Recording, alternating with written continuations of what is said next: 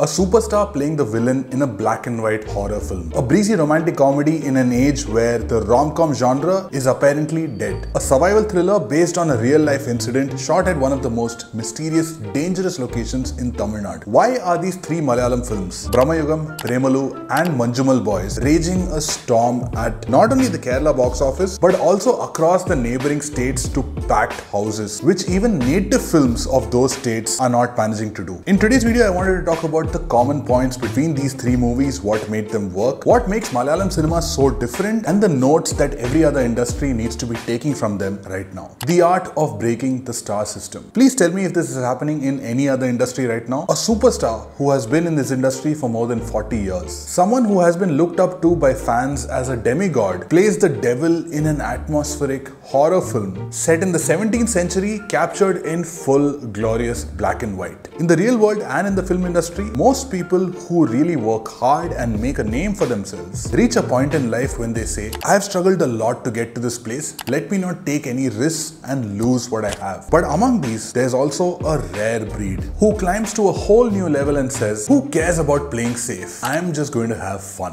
Mammootty is one among those rare breed of superstars who at the age of 72 is experimenting like an ambitious newcomer. Brick by brick, he's breaking himself out of that 2x2 room of what a superstar can do, with his roles in Unda, Pulu, Kannur Squad, Nanpagal Nerthu Mayakam, Tadal and now Bramayugam. Part of these moves are his conviction and the rest is the industry that is courageous enough to reinvent him and an audience that is welcoming enough to continue celebrating him, no matter what he does. While they break the star system with Bramayugam, with Manjummel Boys and Premalu, Malayalam cinema practices the art of making characters the stars. Traditionally, most films feature a male lead, a female lead and an antagonist. If we are lucky, sometimes some of these characters are well written and well developed, but when it comes to the other characters, but take Premalu, mainly the story of Sachin and Reenu, who the audience is rooting for to get together at some point in the film. But Girish Edi, the filmmaker and one of the writers of the film, decides to make Sachin a regular, aimless, kind of a loser character, and his friend Amal Davis a much more sorted character. Amal Davis is smarter, more self-aware, more progressive, and also has the best lines in the film. Girish also makes Reenu an independent, ambitious, no-nonsense girl with a mind of her own, with very specific preferences on what she looks for in a partner. But at the same time, beyond these main characters, he also breathes life into Karthika,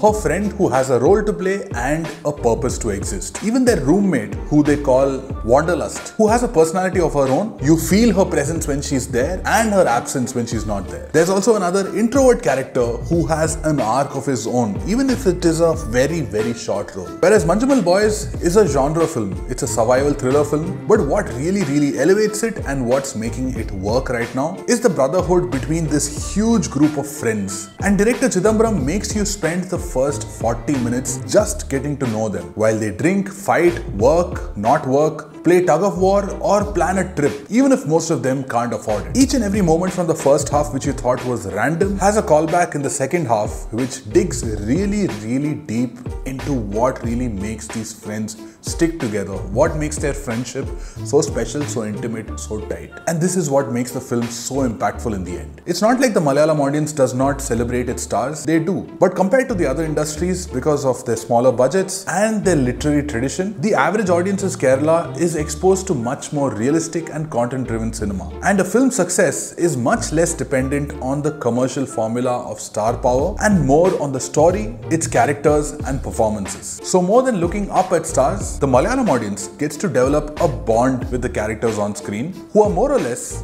just like them. The art of showcasing a location. I came across some tweets that said that the beauty with which Premalu has portrayed Hyderabad, even most Telugu films haven't been able to do so. If you watch enough Telugu films, tell me if you agree or disagree, but for myself, I was someone who was born in Hyderabad, but I have never had the opportunity to go back or explore my birthplace. But after this film, I feel like packing my bags. Manjummel Boys is only the second film after Guna, after more than 30 years to be shot at Guna Caves in Kodaikanal, and the film does such a great job of immersing you into the location that it makes your heart stop. Malayalam filmmakers are not just masters of exploring the beauty of their own state, but look at how Varane Avashyamund or Hridayam show Chennai, or how Bangalore Days showcases Bangalore. This may be because a huge percentage of young Malayalis go outside their state to study or to find work. And Malayalam filmmakers apply this outsider's perspective so beautifully to portray places beyond their state and their comfort zone in their films. Related to this, Malayalam cinema is also great at the art of paying tributes.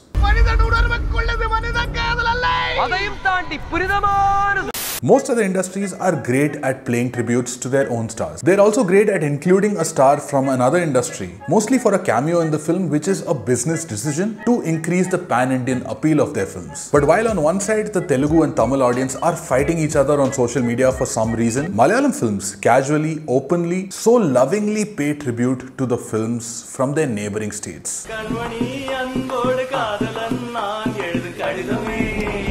One example is how Amal Davis's character in Premalu so passionately defends his favorite music director Yuvan Shankar Raja. But more than that, an iconic song from the combo of Kamal Haasan and Ilayaraja, two legends who created a song together which has such a strong legacy of over 30 years, a song that resides deep within the hearts of every Tamilian. The makers of Manjummel Boys decided to take that song and not just pay tribute to it, they use it at such a point in the film in such an incredible, emotional manner that it doesn't just make your skin explode with goosebumps. It changes the entire context of one of the most iconic Tamil film songs of history and also changing the relationship that you had with the song. The Tamil audience is absolutely going bonkers for this. Shows for the film are increasing every day across different parts of Tamil Nadu, now making Manjummel Boys the all-time highest grossing Malayalam film in Tamil Nadu. Most of the times when someone pays a tribute to a star or a film or a song from another industry, it feels forced, dishonest, sometimes even cringe. But when Malayalam cinema pays tribute, in a majority of cases it feels genuine, like a young innocent lover boy writing a love letter to the crush that he will never forget in his life. If you've not watched any of these three films, please go watch it on the biggest screen possible. Tell me if you agree or disagree with any of the views expressed in this video. But for now, thank you so much for watching and I'll see you next time.